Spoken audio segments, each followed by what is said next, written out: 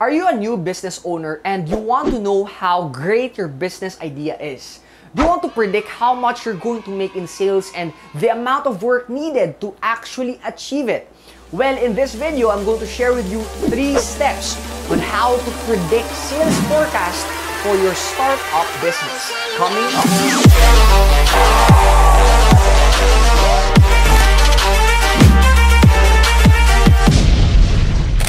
Hello millionaires, this is Fibo Lim, your wealth and life coach.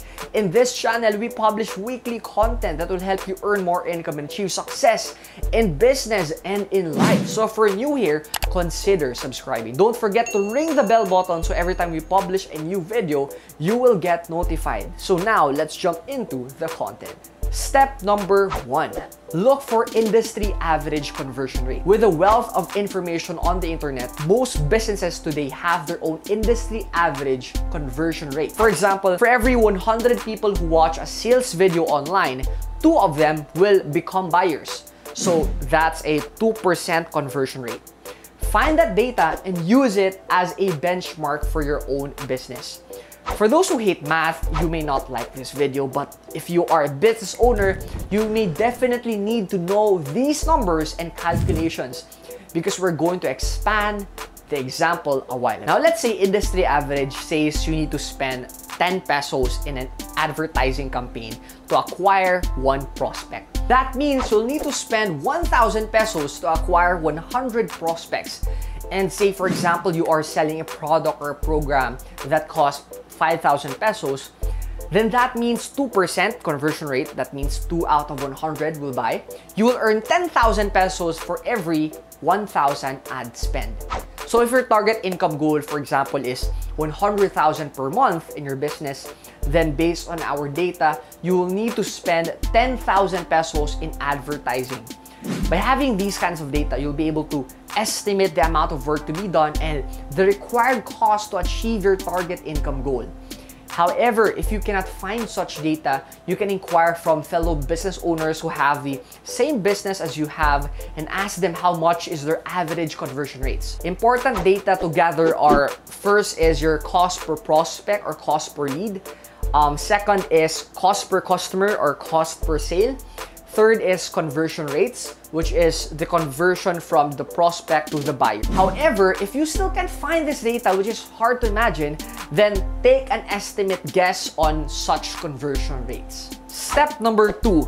Test and get actual data. Now it's time to get actual data. Do your business, spend on advertisement, launch your products, your programs, sell your products, then get your actual conversion rates.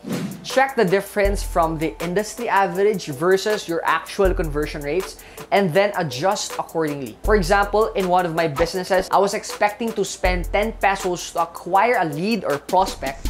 However, based on my actual data, I was getting a prospect for only 6 pesos in advertising, meaning I was spending cheaper in advertising, and with that, I can spend more to get more leads and prospects. However, if your actual value is way higher than the industry average, then you need to adjust your lead generation or your conversion strategy. What you can do is to create better offers, give more bonuses, and add more value to your audience. For example, I used to conduct paid seminars around the country. However, to increase my lead conversion, I made it into a free seminar. Thus, the number of attendees doubled. At the end of the seminar, for those who wanted to work with me, I offered a mentorship program. And since the number of attendees increased, then the number of customers with my mentorship program also increased. To further increase my conversion, I added more bonuses such as like a one-on-one consultation call, and that totally improved my business performance. And finally, there will come to a point in your business where no matter how you adjust, improve your offer and the like, you'll get a stable conversion rate. That is your final actual conversion data. Now it's time to use this to forecast your sales for the whole year. Step number 3. Do a sales forecast. You don't want to do business just for the short term, you're in for the long term. And doing a sales forecast based on your current results and your conversion rates will help you predict if you can achieve your business goals. So what is sales forecasting? Simply, it is the process of estimating future sales. Say, for example, you want to earn 2 million pesos in revenue for the year. Then you'll have to reverse engineer basing with your current conversion rates and results. We're going to do like a little bit of math again, so bear with me. Let's say, for example, you're earning 100,000 pesos average per month in revenue. To do a sales forecast, you're going to simply multiply that by 12, which is 12 months, meaning 100,000 pesos multiplied by 12 is equal to 1.2 million, which is short on your annual goal. Now, let's do reverse engineering. 2 million divided by 12 months, you'll need around 170,000 pesos per month in revenue. Now, using these data, which is from our example earlier, 10 pesos cost per lead, 5,000 per sale, and 2% conversion, then you will need to, I've done the calculation for you, spend at least 17,000 pesos in advertisements, acquire at least 1,700 leads, convert 34 customers, and earn around 170,000 in revenue. If you do this consistently per month over the year, then you will be able to achieve your target income goal of 2 million in annual revenue. Again, these data are just for illustration purposes only. That is the power of sales forecasting. It will help you predict future sales.